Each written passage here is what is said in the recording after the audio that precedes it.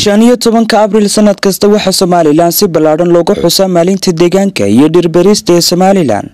Munaasabad ballaaran taas oo lagu xusaayay maalintan ayaa maanta lagu qabtay magaalada Burco, gaar ahaan xarunta Wasaaradda Deegaanka iyo Horumarinta reer miyiga. Munaasabadan ayaa waxa ka soo qayb galay mas'uuliyiin ugu horeeya Barasaabka Gobolka Togdheer, taliyaha qaybta booliiska iyo sidoo kale mas'uuliyiin kale. Ugu horeyntii waxa munaasabadan ka hadlay Suduwaha Wasaaradda Deegaanka iyo Horumarinta reer miyiga Gobolka Togdheer, Yuusuf Warsame Mire, waxaana uu ka hadlay muhiimadda deegaanka oo nolosha aadamaha u leeyahay. Maalin weyn waa maalintii dhiraynta ee Somaliland 15 Abriil ee uu aasteeyay madaxweynaha Jamhuuriyadda Somaliland Mudane Muuse Biixi Cabdi.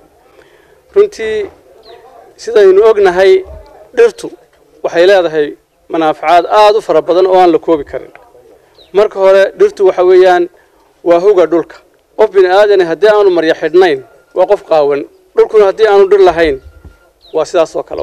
Ilaahay baa khayraadka dhirta inagu manaystay isagoo og manfaciisa wuxuu yahay. Inaga ka dalahaan nolosheenu reer miyiga ay ku xidhantay say u dhantay dhammaanteed inteeda badan marka laga reebo ganacsiga yar. Marka waxa weeyaan dhirteennii, deegaankeenii iyo dhulkeennii waxa weeyaan waxa loo baahan yahay inaynu ilaashano oo aynu ku kordhino mooyaan wax ka naaqusno ma aha. waxaan markaa dadweynaha gobolka Togdheer u sheegaynaa maanta wasaaradda deegaanka iyo horumarinta reer miyigu waxay sameysay siyaasado fara badan iyo istaraatiijiyad lagu horumarinayo deegaanka. Runtii maanta wasaaradda deegaanka iyo horumarinta reer miyiga gobolka Togdheer waxay diyaarisay ilaa 10,000 oo geed oo la doonayo in la gaarsiiyo degmooyinka gobolka kooban yahay. Marka waxaan idinku dhiirigelinayaa oo idinku wacyigelinayaa in geedka uu qof waliba uu qaado uu beero xafido dhawro oo noqdo geed manfac yeesha wax soo bax. geesta kale waxa munaasabadani maalinta dhirbeerista iyo deegaanka ee Somaliland ka hadlay taliyaha qaybta booliiska gobolka Togdheer Axmed aw cali Shabeel iyo sidoo kale xubno kale waxaanay bulshada ugu baaqeen ilaalinta iyo beerista deegaanka si dadka iyo dunyadaba ay u badbaadaan. maanta waa maalintii loo asteeyay inay tahay maalinta deegaanka ee Jamhuuriyadda Somaliland. waxaan leeyahay horta dhirtu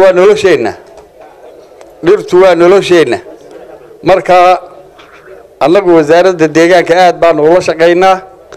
maalin walba intaas oo jeer baan soo qabanay ama soo gubnay meelo la qoday ama dhir qoyan oo la shiday.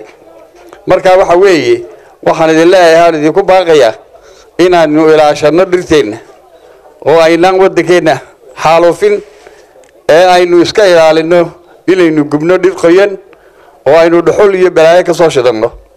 kulli saynu wada ognay deegaanku waa laf dhabarta nolosheena iyo nolol kasta oo noolba. sidaa awgeed waajibkeena saaran wuxuu yahay inaynu meel uga soo wada jeesano ilaashanana deegaankeena aan cid gaar ah lagu halaynin oo qof kasta halku joogo halgankeeda kaga jiro. intay munaasabadani socotay waxay halkaasi kooxda fanka ay hababar ay ku soo bandhigeen hab masraxiyad ka turjumaysa muhiimadda deegaanka. وريا والبلد العيش يا ورها قلاع إلى الجيش كني أقول ما أدري سنة أنا أقول لنا ده هنا أقول سجوايا أوكي يجا كل ما ذا أو قالوا كنا يرسكوني يكب كنا يركبين هو وحياة كي يجي كمان تكيّاه كذا gabagabadii Barasaabka Gobolka Togdheer Xamsan Maxamed Cabdi halkaasi ka hadlay waxa uu yiri walaalayaal waxaad ogtihiin faa'iidada ay dhirtu leedahay nolosheena.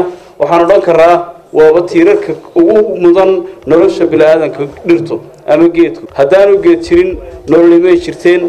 waynu manaafacaadsanaa caleentiisa, harkiisa, midhihiisa, jiridiisa, hooskiisa, mankiisa, magoolkiisa intaba waa ka faa'iideysanaa. sidaa daraaddeed waxaa loo baahan yahay maadaama oo uu yahay tiir ka mid ah tiirarka ugu waaweyn ee nolosha inaynu ilaalino oo runtii ka ilaalino wax kasta oo dhibaato u keeni kara dhirta.